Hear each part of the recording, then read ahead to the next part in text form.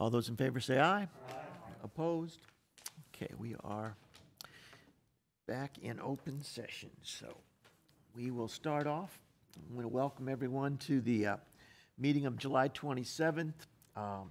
Didn't have a chance, but a reminder that if you want to speak, please fill out a speaker's card, and then we'll have that out of the way. And we will start. Should we go ahead and start? I think we're a little bit early, but we better listen to the folks about back.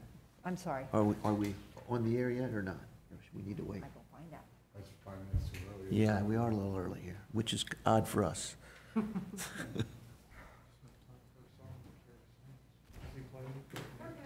We're good? Okay. All right, thank you. All right, well, we will open up with an invocation from Tim Boone of Bridge House Ministry, followed by the Pledge of Allegiance by Joe Cronin. Please stand.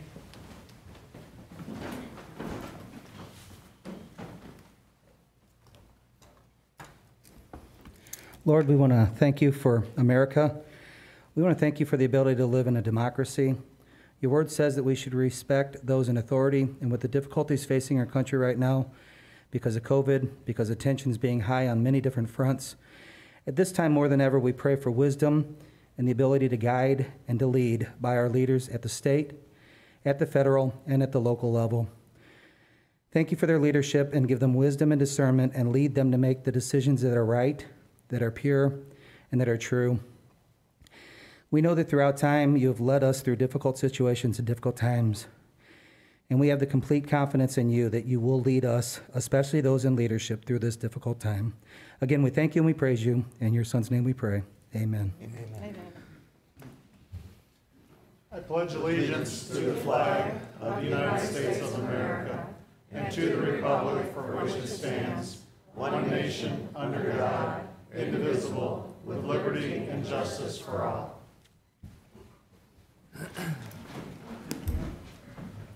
Need roll call or not? Sure. Okay. Councilmember Cronin? Here. Councilmember Brazel? Here. Councilmember Elam? Councilmember Hammond? Here. Councilmember Hollander? Here. Councilmember Schneider? Here. Councilmember White? First on the agenda is public comments. I just want to remind you folks a couple of things. Number one is to fill out a speaker card, as I mentioned earlier. Also, we will limit the topic 3 for, and 3 against on any particular topic. Okay, and we'll start off with Claire. Bill number 4864, Nancy Abersturi.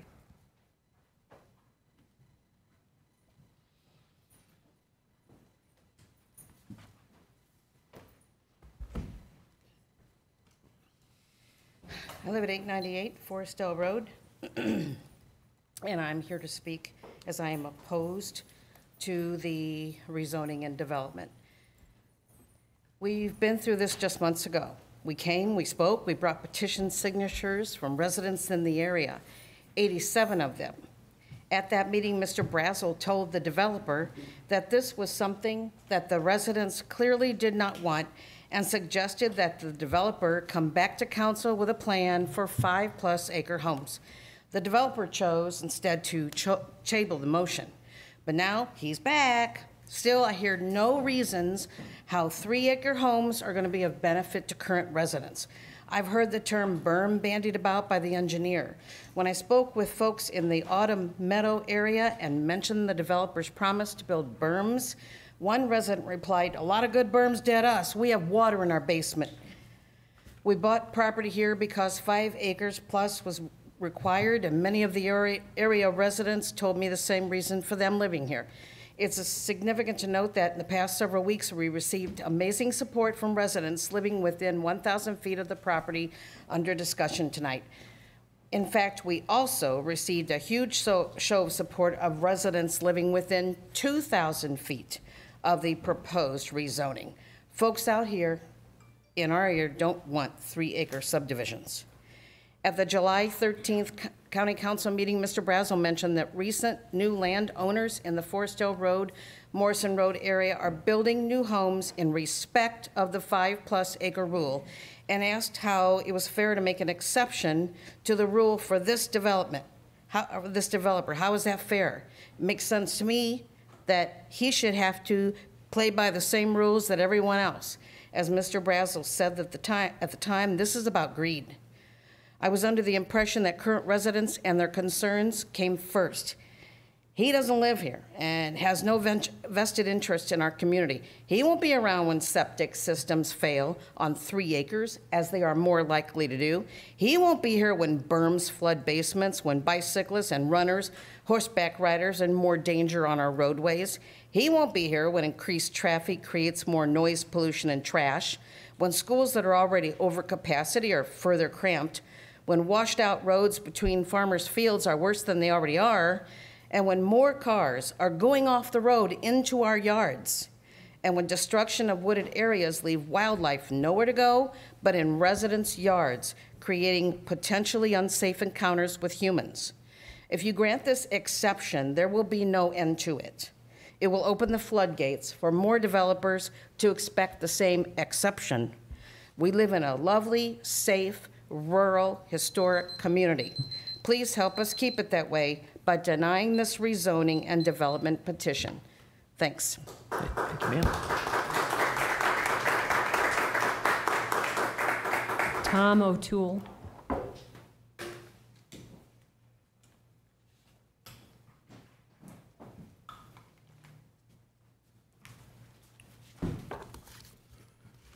Members of the council, Mr. Chairman, Judge, thank you for the time. Again, on this application, since the limited time, let me make a couple of observations. This has been an interesting process because we've been to planning and zoning twice. Once the preliminary plan was denied because of stormwater issues, back to planning and zoning again. Both times the Planning and Zoning Commission approved this rezoning or recommended it to this council. The planning department staff in both instances has recommended approval of this rezoning. And when this matter came before this council, the planning department again recommended approval. Mr. Griffey has complied with every request the county has asked in this regard. In addition, as we made the point last time we were here, that this request is absolutely in compliance with Envision 2030, which is the county's comprehensive plan. This council several months ago, earlier this year, approved the Minershagen development. Similar property, about the same size tract, about the same number of homes. I heard last time when we were here that there was some suggestion that that occurred because of its proximity to Wentzville and maybe the possibility of some potential annexation. So let's get this property rezoned. The subject property is closer to New Melly than the Minershagen tract was to Wentzville. In my 30-plus years of doing this, I frankly have never seen a property that was more ripe for rezoning than the Griffey and Greystone Holdings request. Now let me say something about Mr. Griffey. 35 years of being in the development business in this county, enjoys a fabulous reputation. I think it was even acclaimed last time we were at council. My experience in representing developers, they know more about the valuation of real estate in their regions than real estate appraisers, than city councils, county councils, than lawyers, because they have to sell the product. Mr. Griffey sent many of you an email asking you to consider this request. And in that email, he made the distinction that the 5-acre lots under the current zoning agricultural is just not marketable in this time.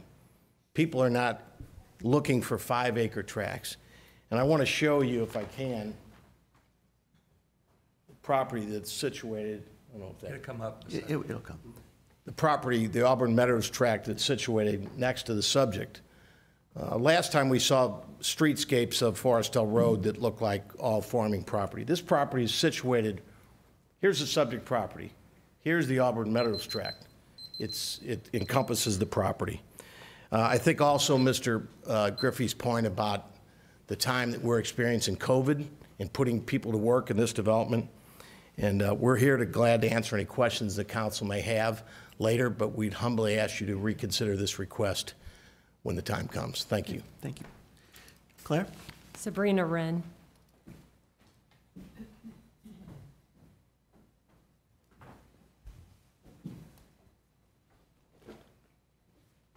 I just recovered crawling up the stairs with a mask on, so I'm breathing kind of heavily. With regard to the suggestion that this property is going to be annexed by New Mally because the Miners Hagen property was potentially annexable by Wentzville, I want to indicate that this is, It'll come up in a second. yeah, thank you. This is the Wentzville City Hall. This is the New Mally City Hall. This is the Wentzville Business District. This is the New Mally Business District. I doubt very seriously that we are under a threat of annexation. I would also tell you that the chances of us getting public sewers out where we live are not very good. The fact that we could have developers demanding 4 houses on 1 acre, these are all, in my humble opinion, boogeyman arguments and don't have much traction to them. The truth is that every house that we put on the land out where we live adds a burden, and it adds a burden both for the neighboring properties and for the county, because there's an expectation that you all will provide services that are needed out there. In 2004, when they were doing the Auburn Meadow development, the same engineering group represented to the residents out there as follows. The Bax engineering firm designing the Auburn Meadows subdivision, this is a quote from the Boone County Connection, assured residents and the council that every precaution was being taken to make sure runoff would not harm surrounding properties. They also suggested that residential usage with the planting of grass would create less runoff than planted fields. They also stated that only the grading to be done would be to create roads, which wouldn't destroy a large number of terraces on the land. And finally, it was mentioned that they would install a culvert allowing for driveway entrances. We know now, 18 years later, 16 years later, that that's not what happened. We know now, there's no dispute about this because the engineering group has admitted it, that Mrs. Molitor's farm has been run over with water. Auburn Meadow residents have been concerned and demonstrated that they too have experienced very serious water problems. So these representations about what they can do to prevent water problems are simply not true. With regard to the septic systems, the master plan specifically says that they are a problem and that they should be discouraged and avoided. Planning and zoning shouldn't be admitting to that kind of a problem in their master plan and at the same time, out of the other side of the mouth, saying to put septic systems in heavier than we should. I have a lot more to say on this topic, but my 3 minutes are up. Thank you. Claire. And on the COVID response, Anina Keener.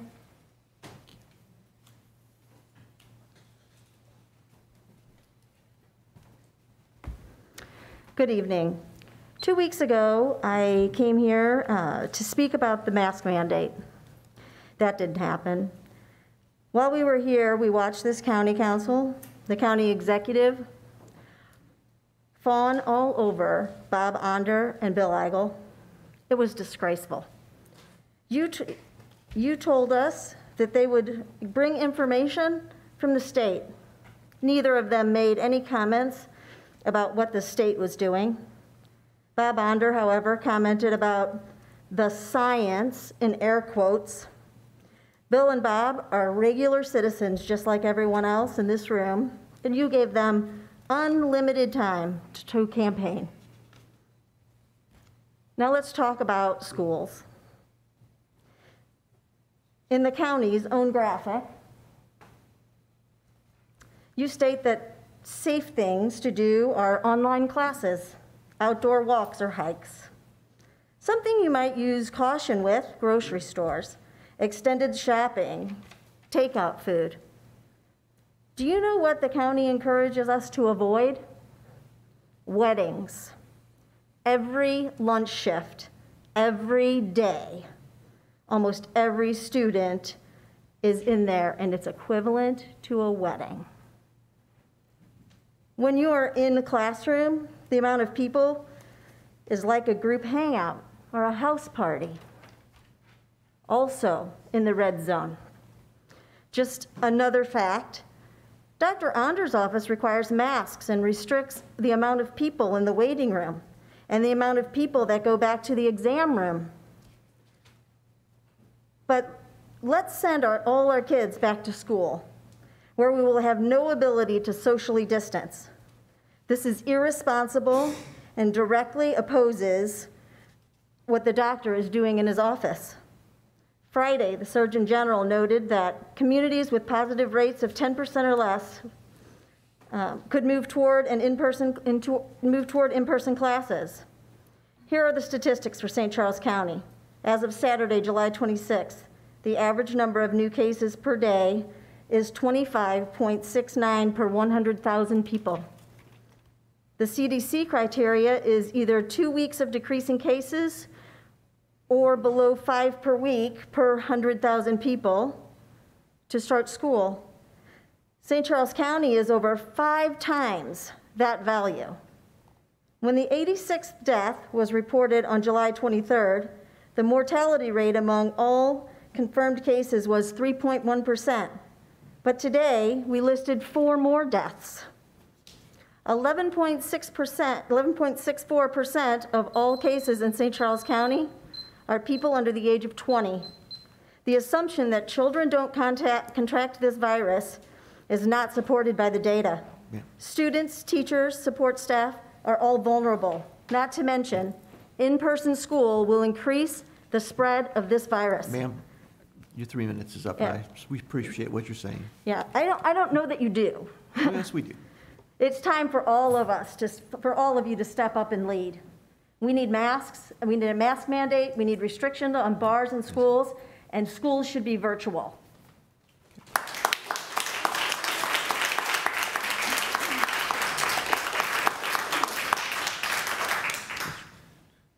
You know, I've looked at mask mandates, and I've talked to county staff about comparing what St. Louis's county of spread is with the new mask mandate versus against it. But to go back to your comments, the decision whether to have it in schools, I think should be made by the schools. School boards have an elected, let me finish, please, I listen to you. Schools have an elected body, okay?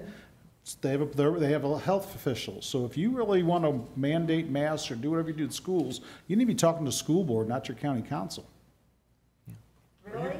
Yes. The county should do it. The school boards are out on their own. schools have their own separate political jurisdictions. Claire, let's go to the next speaker. Richard Orr.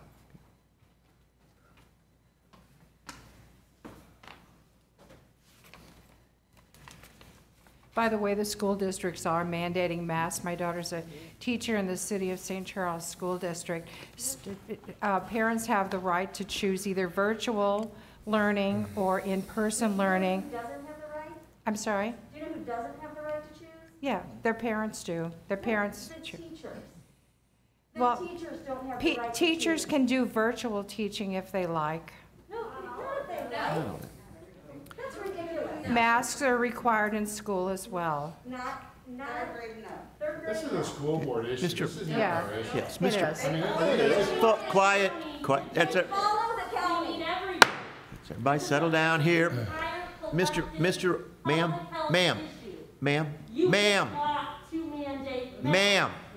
save our kids and our teachers. Mr. Orr, you have the floor. Well, thank you. Yeah, Richard Orr from Woodsview Drive in Harvester. I just have a little statement I would like to read on this mask issue. I want to add that it's very encouraging to see so many masks here today. So, as County Executive Ellman has pointed out recently, COVID infections are up dramatically in the county, mainly among those 20 to 40 years of age, probably due to clustering together at parties, restaurants, and bars. The St. Louis Metropolitan Pandemic Task Force now calls St. Charles County the top hotspot for COVID-19 in the St. Louis area. St. Louis County, which is also experiencing an upswing in new cases, announced additional new restrictions on bars, businesses, and crowds today on top of its existing requirement that everyone wear masks. Missouri is up to about 44,000 cases now, with over 1,000 new ones yesterday alone. The St. Charles County has the fourth highest number of cases in the state among large cities and other counties, with a total of about 3,200. That's not a comfortable ranking, in my opinion. St. Louis County and St. Louis City have issued public health orders requiring all individuals to wear a face mask or covering at all times when in indoor facilities and outside when social distancing is not possible. The requirement applies to everyone over the age of 9 with some medical exceptions.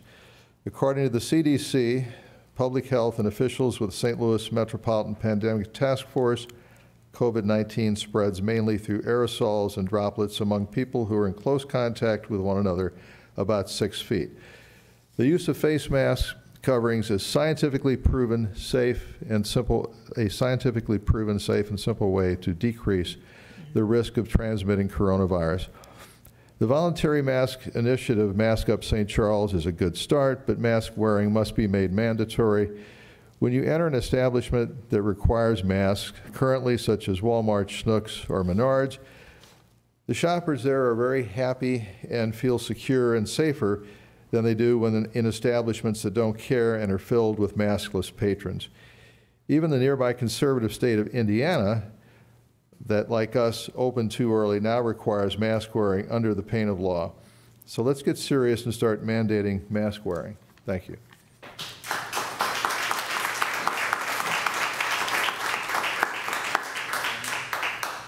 Luke Eckhoff.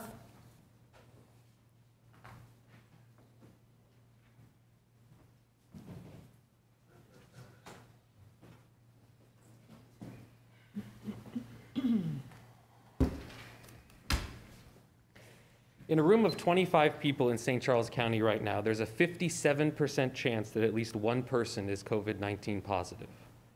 Based on a county risk assessment tool by researchers at Georgia Tech, this number jumps to 81% for gatherings of 50 people and near statistical certainty beyond 100.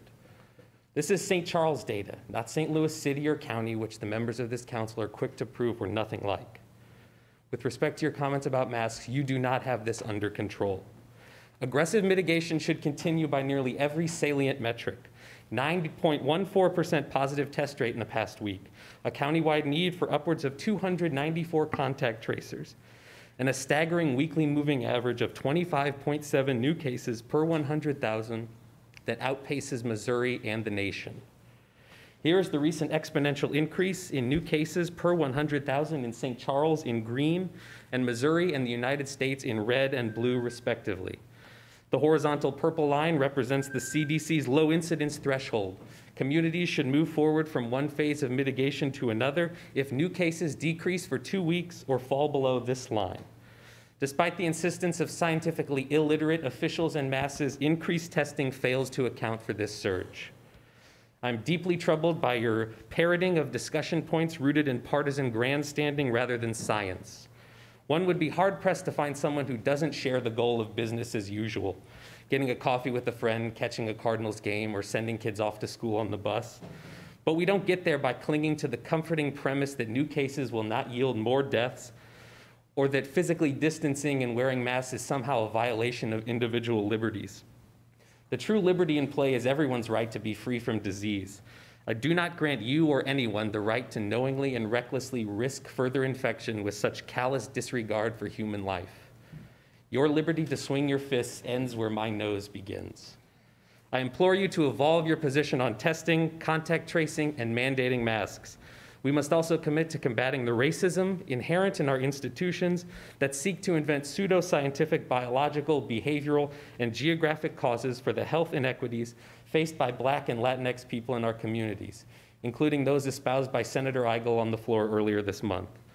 COVID-19 does not discriminate. If we are complicit in the racial injustice surrounding this pandemic, we reveal a complete lack of the critical mental faculty of discrimination. With regard to schools, measures of community transmission must drive the decision to reopen. Let us be clear, this is not the fault of teachers who triaged an educational crisis and ask now not to be sacrificed at the altar of capitalism in return. Pressingly, students cannot learn if they are sick. Teachers cannot teach if they're hospitalized or dead. I submit to the council my research and relevant data supporting my conclusions. Thank you. Thank you.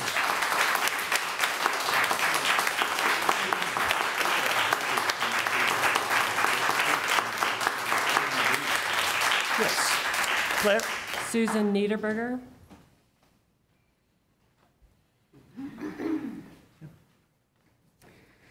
Good evening. My name is Susan Niederberger. I am a fourth-generation resident of St. Charles County. I was the third generation in my family to attend St. Charles High School. I attended grade school down the street at the Academy of the Sacred Heart.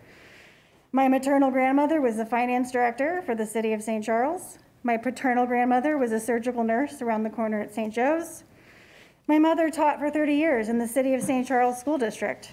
This town, this region, is part of my family. It is part of who I am. I am a middle school teacher in the county. I am at an age when I teach the children of folks with whom I went to high school or college. As a teacher, I know we cannot safely reopen our buildings right now. My friends who have school-age children have been reaching out to me and the other teachers they know because their questions keep going unanswered by their school districts. School districts that insist on reopening buildings have plans in which social distancing will take place, when possible. It is not possible. It is not possible to reopen school buildings under near normal circumstances and avoid a pandemic hitting our schools. I have 2 comorbidities and I'm scared to death. Some teachers and school district employees feel that everything is fine. The majority, though, are like me. We feel we will be entering the slaughterhouse instead of the schoolhouse this fall. We have taken action. We have contacted our local school boards more than once. We have contacted our district administration more than once. They are not listening to us. I am here tonight with my colleagues asking that you step in and provide leadership that our school districts will not. I realize there is pressure to reopen buildings due to child supervision concerns.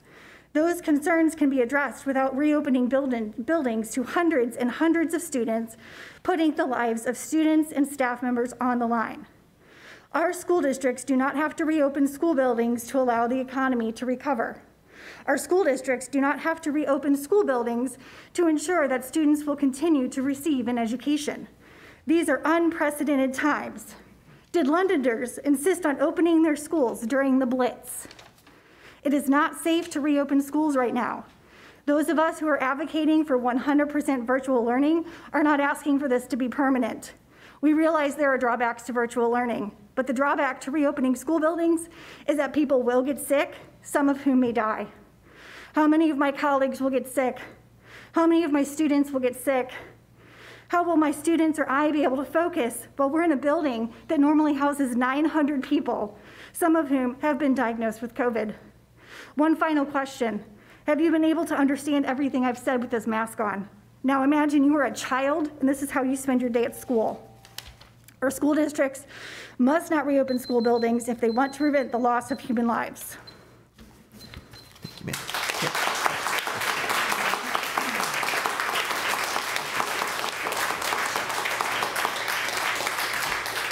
Arnie Dienoff. Thank you. Mr. Dienoff.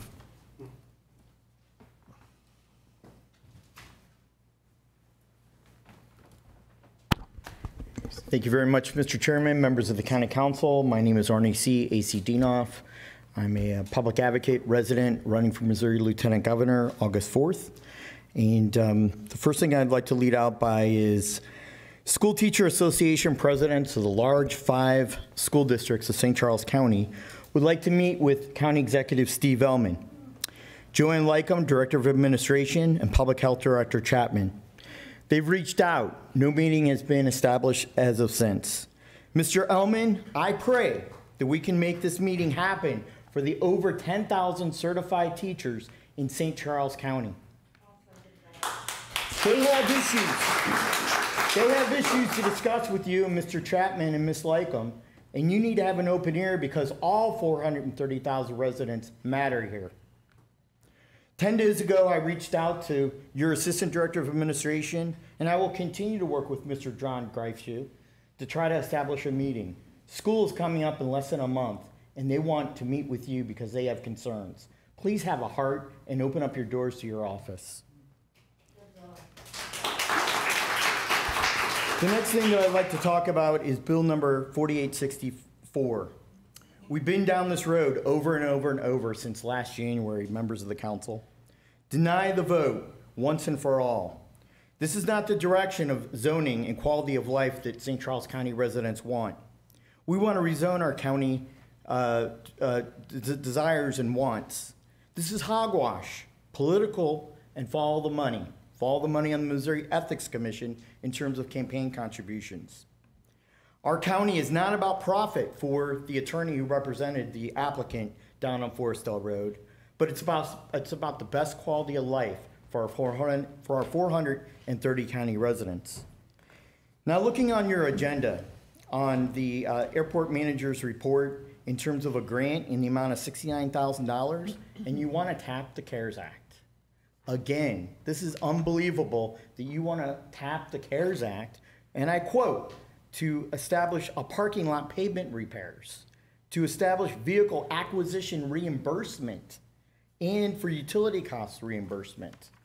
I'm going to have a problem with the U.S. Attorney General's office and also the Adjutant General that does the accounting for the federal government, because this doesn't qualify under the CARES Act. I don't know what attorneys over to the right are authorizing this or giving you this type of information, but this is the wrong use of the CARES Act. Now, you want another CARES Act for $58,008 for the police department. I see where that could be. And then we have the Francis Howell School District. I'm asking for a fair cost share program. And Chief Fritz, you know, I like you and I support you 100%, Chief. But can we have more details in these memos? There's lots of questions to be asked here. We need a fair share between the school district and the county of St. Charles. And I think that needs to be ironed out before you approve this bid package with the Francis Howell School District. Thank you very much, members. Mr. Enough?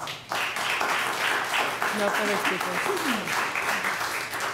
Okay, there are no more public comments. The next on the agenda is the oral report from the county executive.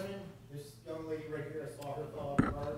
She did submit it to the clerk. You allowed for Yeah, we normally allow 3 for, 3 against. We did allow 4 actually, so that was following the rules. I'm sorry, ma'am. How about waiving the rules, council, to one speaker? Ma'am, that's, no, okay. Our school board didn't listen to us. Can we have? Ma'am, I'm sorry. We're supposed to be listened to. We just have to. Ma'am, first of all, okay, we followed our own rules. We've allowed 4 speakers on this subject. Actually, we normally would just allow 3. And I understand that probably everyone here that came for this topic would like to speak, okay? But I really believe that we have to follow the agenda that we've laid out, and we certainly appreciate your opinions, and we've listened, closely to what you have to say. So.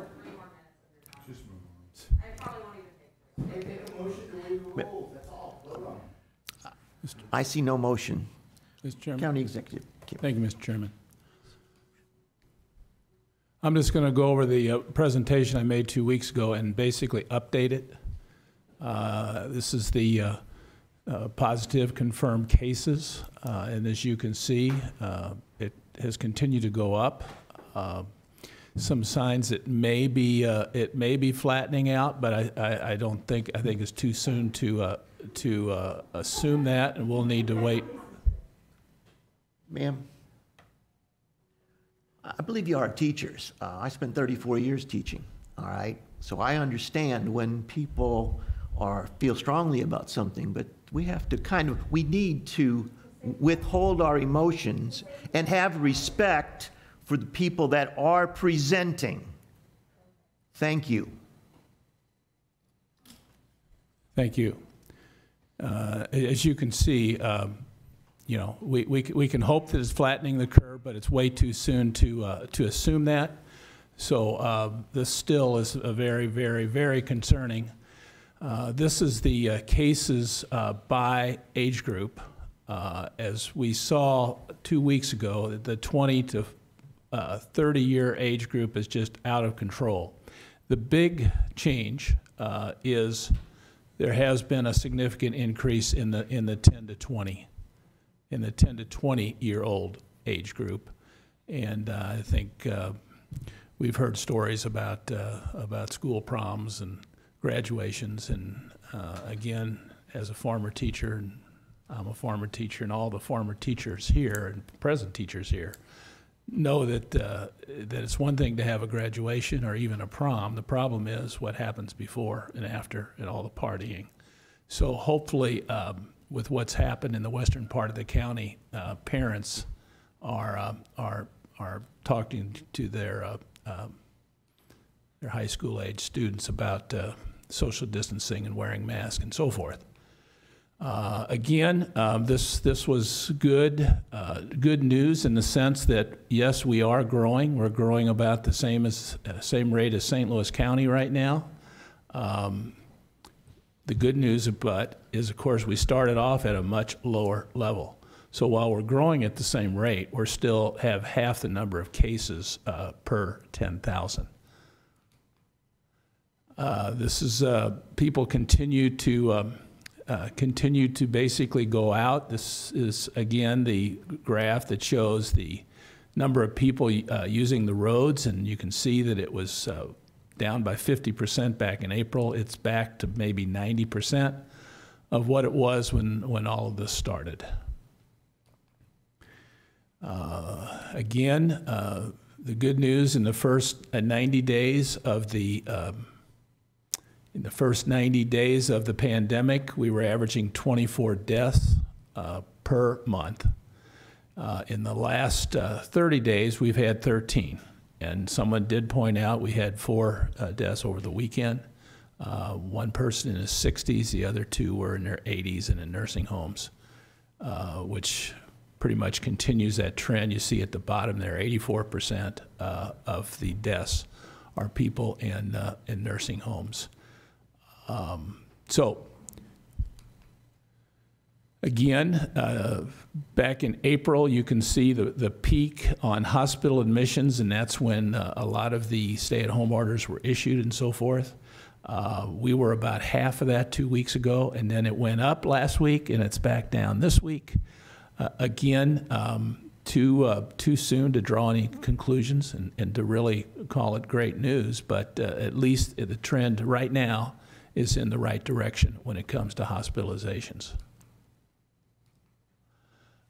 Confirmed cases, again, you can see the last 14 days it has doubled, 115% higher. As you can see from the previous slide, a lot of those are in the 20 to 40 age group. Total quarantine persons, 1211.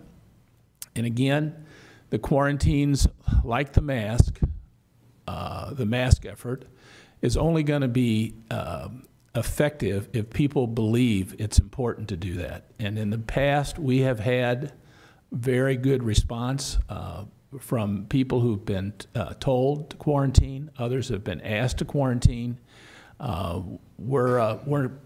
People aren't quite as cooperative now as they were a month ago, but still they are, because people understand once you have the disease, you definitely can pass it on to someone else. And as long as we continue to do a good job on quarantine, I think that's the most important thing we can do.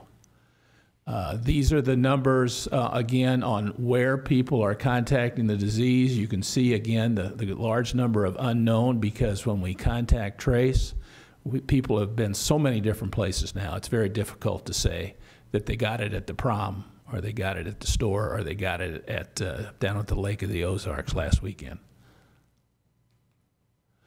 Again, we're really being hit hard as a county. Our employees, prior to 6/27, we had a total of 7 cases. Since 6/27, we've had 39 cases, including a couple new ones today. This is a map that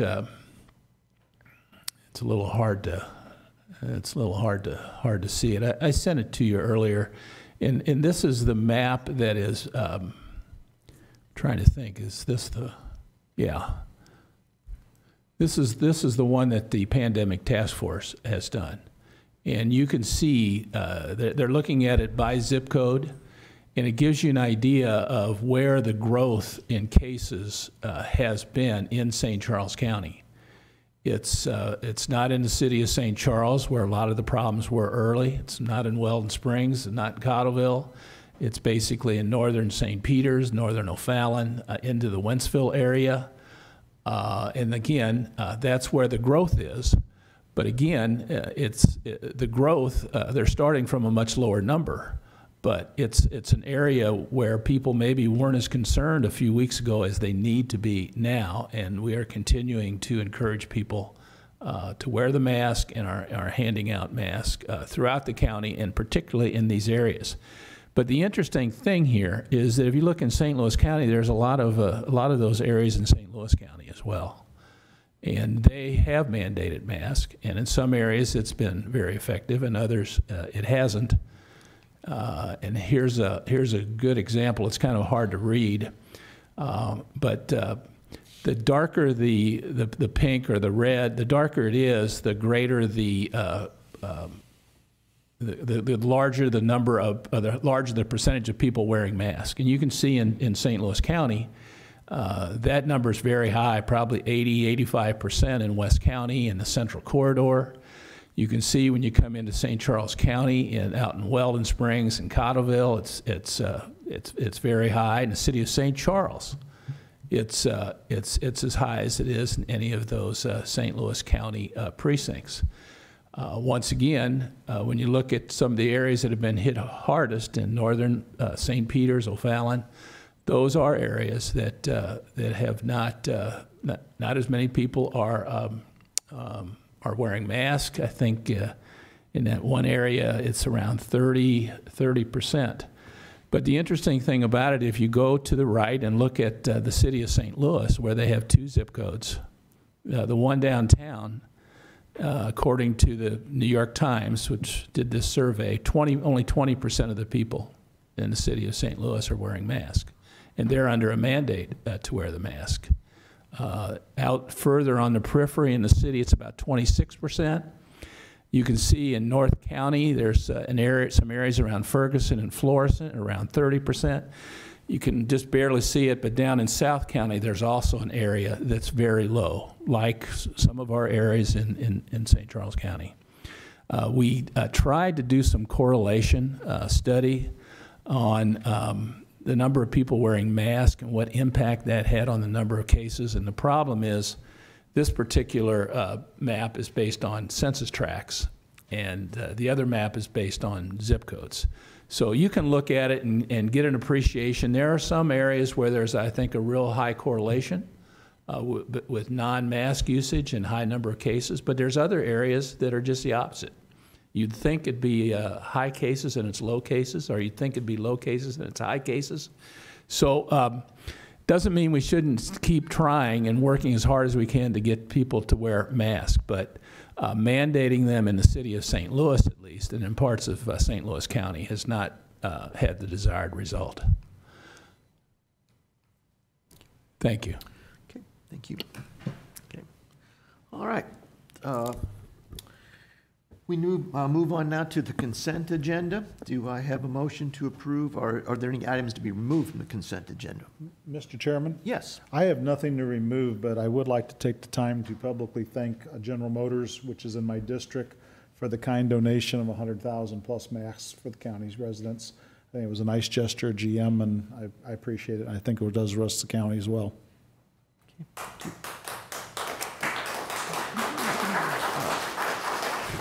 I need a... Mr. Chairman? Yes. I'd like to join Mr. Cronin in thanking him for the mask, and then also thank him for not doing away with her third shift. One other thing, just a point for what it's worth to folks out here. I wanted to see the data that you provided, and I appreciate that. But one thing I do want to tell you, I have a 95-year-old mother-in-law who survived the Depression in World War II, who came down with COVID this week. She lives in O'Fallon, okay? And she, to our knowledge, has not been exposed to anybody without a mask for close to 3 months. So I think the CDC says the social distancing is more effective than the masks. So kind of keep that in your mind too. The mask doesn't protect you from everything. You can still get it with a mask, I believe. Thank you. All right, I'm looking for a motion to approve the consent agenda. Okay, we have a second? Second. Okay, all those in favor say aye. Aye. Opposed? Okay, consent agenda has passed. Okay. First up for bills for final passage is Bill number 4864. Bill number 4864, an ordinance amending the zoning district map of the County of St. Charles, Missouri by rezoning land from A Agricultural District to RR Single Family Residential District per application RZ 20-07. Okay, we'll wait and allow those folks to leave. Thank you.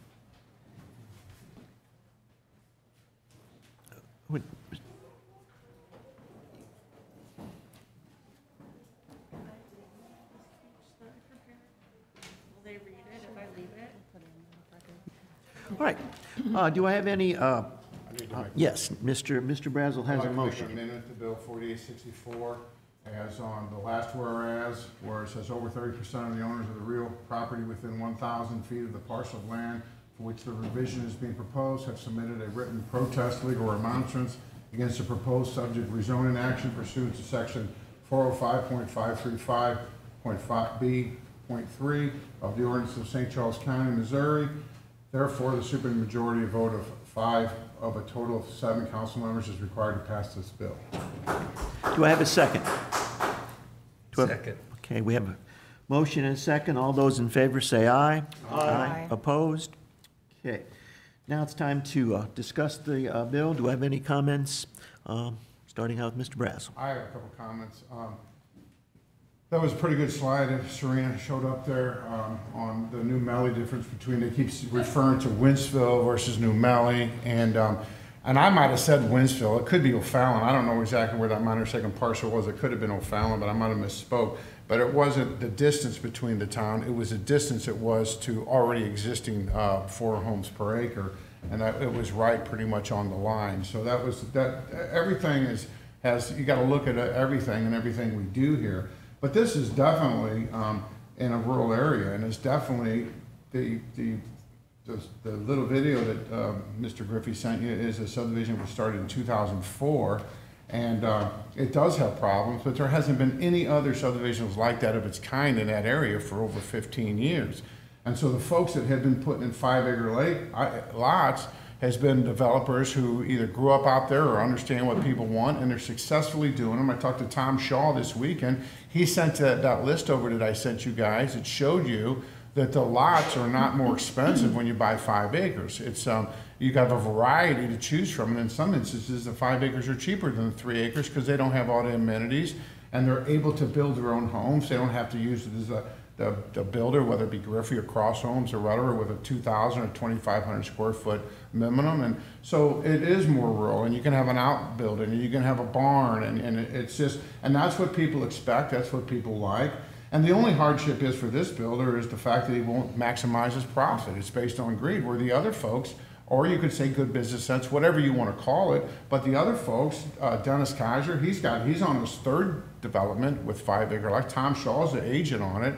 And for the real estate agent in this case, he's calling everybody, and lives in St. Louis County, and he's trying to call me and tell me why. Oh, they'll be, like somebody said, how they're trying to do the scare tactics. Oh, they're going to piece sewers. I go, let them do the sewers. But there aren't any sewers, because they dump the sewage in New Melle, dumps into the lake at New Melle Lakes in the park we now own, which I don't know if you guys know that, and they used to have a lot of problems with it. So we're not going to put any more capacity in that sewage treatment plant, dumping into the lake, into our park, and that's a fact. And so they don't have real sewers out there. It's a sewage treatment plant, and so that's not even an option. So the 5 acres is what needs to be. That's what they've been doing out there. That's what people expect. That's what the people have been buying 5-acre lots. So why, it's not fair to switch now. Or even the developers have been doing 5 acres with no complaints at all. And so it's beyond me that, I don't know, I mean, it just doesn't make any sense to switch it now when it's been successfully working. So I would really appreciate the council's support on this. And it's very important to people who live in that area. They want the rural characteristics of the area. They want the heritage, the culture, the history. And it's all about the development of a county isn't about shoving a bunch of houses in areas that because people want to live in subdivisions. It's about having different parts. It's about having city. It's having suburbia. It's having rural areas. It's about having a hodgepodge of different variety for the uniqueness of the county. And that's what makes a county very favorable. And that's why a lot of people move from St. Louis County, as me, 25, almost 30 years ago, moved from St. Louis County out here because of what we have out here. And so often people will move from St. Louis County and say, well, maybe we need to start putting up streetlights and doing this and bring St. Louis County with them, or wherever they're from, and change it when they moved here because of the way it is. It doesn't make any sense. And so I would appreciate your support on keeping it to 5-acre minimum, and that's what I'm asking the council for today. Mr. Cronin, please. Mr. Cronin. At the last meeting, Mr. Griffey's attorney made some statements about whether their application was consistent with the master plan, and 5-acre lots were not consistent. I did a little research and asked the county staff to help on this as well, and they pulled this sentence out. I think it's pretty meaningful. It's the intent of this plan to promote continued farming and agricultural use in these areas until rural residential development occurs. And then it says under rural residential development, it said primary use single-family residence on large lots, generally 3+ acres, raising of horses permitted, etc.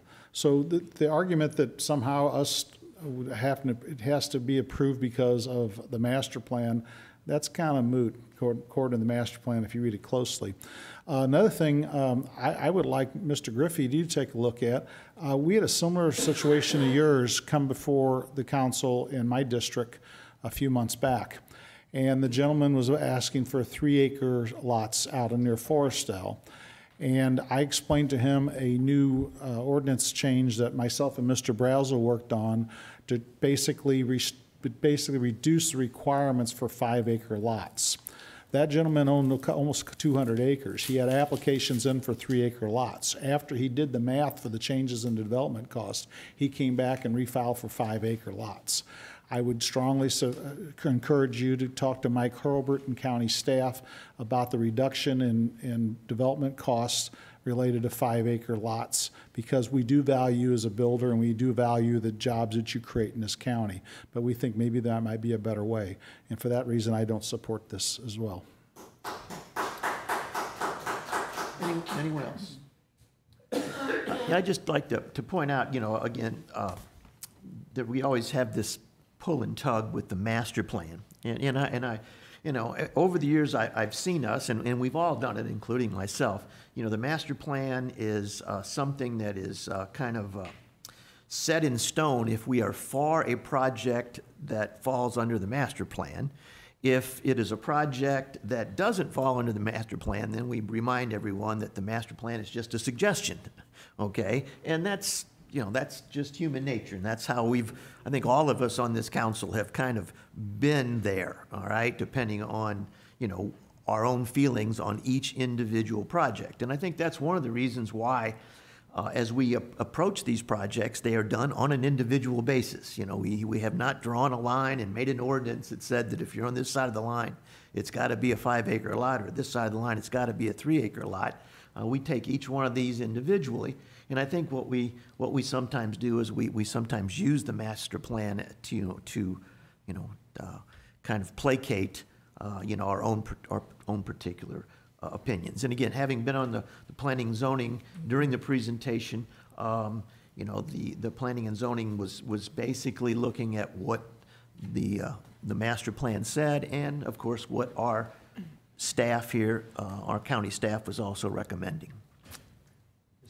Yes. I just want to remind the council that the Planning and Zoning Commission recommended approval for this development, and they usually take a long time listening to all the people talk about it. I don't know if there wasn't a large amount of people at the Planning and Zoning Commission that's here today, but they did recommend approval. Okay. All right, any other comments? Okay. Just make a comment on the plan and zoning. Sure. A lot of the folks out here, when that was going on, it was the COVID thing was more intense, and a lot of those folks said that they could not come to the meeting, and a lot of them are elderly as well. So a lot of folks, there would be a lot more folks here today, but for that reason, and that's what I was told. So, being on the planning and zoning, we did receive a large number of correspondence from those folks, but at the meeting itself, there was, sparse attendance. And again, most of these folks are older, and I think that's what they said in their letters. Okay. Donna, I think you can call the vote.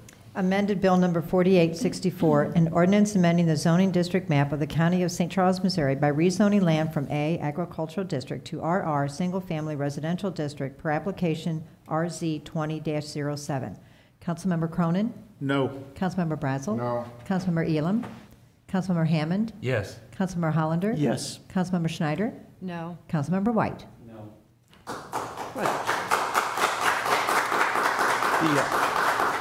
Bill number 4864 fails. We now move on to Bill number 4865. Bill number 4865, an ordinance establishing the Forest Wood Lane Road Neighborhood Improvement District and ordering the preparation of plans and specifications. Questions or comments on Bill number 4865? Seeing none, please call the roll.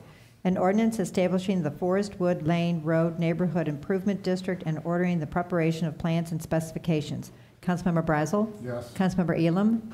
Councilmember Hammond? Yes. Councilmember Hollander? Yes. Councilmember Schneider? Yes. Councilmember White? Yes. Councilmember Cronin? Yes. Okay. Bill number 4865 passes. Next bill for final passage is Bill number 4866. Bill number 4866, an ordinance authorizing the county executive to execute form agreements with school districts in St. Charles County to provide for continued placement of school resource officers at schools in those districts. Questions or comments? Well, I'm glad to see that this is not a county that's going to kick the resource officers out of the schools, because I think they perform a very needed and proper function, so. I was going to say, I agree with Nancy. I think it's very important that they're in the schools and they develop relationships and rapport. It's very important. So thank you, Chief, for getting this going. You know, again, after, having spent 34 years in schools, I can't, other than the principal, assistant principal, and a couple other people, the resource officer literally has his finger on the pulse of what's going on in the school, as much or more so than anyone. And these people are just incredibly valuable, first of all, for law enforcement but also to stop problems before they get rolling. So, okay, Donna, please call the roll. Bill number 4866, an ordinance authorizing the county executive to execute form agreements with school districts in St. Charles County to provide for continued placement of school resource officers at schools in those districts. Councilmember Hammond? Yes. Councilmember Hollander? Yes. Councilmember Schneider? Yes. Councilmember White? Yes. Councilmember Cronin? Yes. Councilmember Brazel? Yes. Councilmember Elam? Okay. Bill number 4866 passes. Last bill for final passage is Bill number 4867. Bill number 4867, an ordinance authorizing execution of documents for receipt of grant funds in the amount of $58,008 from the Department of Justice, Office of Justice Programs, Bureau of Justice Assistance, and further amending Ordinance 19-108 by providing related supplemental appropriations to the general fund budget of the Police Department for coronavirus emergency response. Questions, comments? Seeing none, please call the roll. An ordinance authorizing execution of documents for receipt of grant funds in the amount of $58,008 from the Department of Justice, Office of Justice Programs, Bureau of Justice Assistance, and further amending Ordinance 19-108 by providing related supplemental appropriations to the general fund budget of the Police Department for coronavirus emergency response. Councilmember Hollander? Yes. Councilmember Schneider? Yes. Councilmember White? Yes. Councilmember Cronin? Yes. Councilmember Brazel? Councilmember Elam? Councilmember Hammond? Yes. You just went on by. He didn't answer. He did? No, he didn't. They overlooked you, Joe? All right, bill number 4867 passes. Next up is bills for introduction, starting with bill number 4868. And I beg to interrupt. Sure. Mr. Brazel, Yes. what was your vote? Was a yes? Yes. Okay. Bill number 4868, requested by Craig Tukowski, sponsored by Nancy Schneider, an ordinance authorizing execution of Missouri Highways and Transportation Commission's Coronavirus Aid, Relief, and Economic Security Act, CARES Act, agreement, project number 20-116A1, to provide CARES Act financial assistance under the state block grant program and to maintain safe and efficient airport operations, including the airport's operational and maintenance expenses or debt service payment and other expenses directly related to the airport incurred no earlier than January 20th, 2020, and to accept a grant not to exceed $69,000, which represents 100% of funding available for qualifying expenses, and amending Ordinance 19-108 for supplemental appropriations to the budget of the Coronavirus Relief Fund for airport improvements. Questions or comments? Mr. Chairman, may I Yes. just comment that I think the council is familiar with Title V of the CARES Act, which is the bill that you all did for us, appropriating it into various categories. But the CARES Act is actually about 2,800 pages long and has multiple titles in it. So some of these things that you're seeing come in from CARES Act, for instance, in this case, are coming down from the state as an allocation that they got for particular transportation or other purpose. So you'll continue to see these as the state is making grants. For instance, last week, the state announced $22 million in grants for not-for-profits. That's from part of the billion plus that they received under the CARES Act. Any other questions? All right. Moving on, we go to Bill number 4869 for introduction. Bill number 4869, requested by Chief Kurt Friz, sponsored by Terry Hollander, an ordinance authorizing execution of the revised St. Charles County Regional SWAT Team Agreement with municipalities who are signatories thereto. Questions or comments? Okay, seeing none, we move on to Bill number 4870. Bill number 4870, requested by Chief Kurt Friz, sponsored by council as a whole, an ordinance authorizing the county executive or his designee to execute documents from the Missouri State Emergency Management Agency, SEMA, for receipt of funds from the fiscal year 2020 Emergency Management Performance Grant. Questions or comments on Bill number 4870? Okay, seeing none, that closes the bills for introduction. There are no tabled bills. We close with any kind of announcements and miscellaneous. Okay, need a motion to adjourn. Okay. So moved. Okay. Thank you, folks. Appreciate your patience. First, though, he said, I couldn't hear him.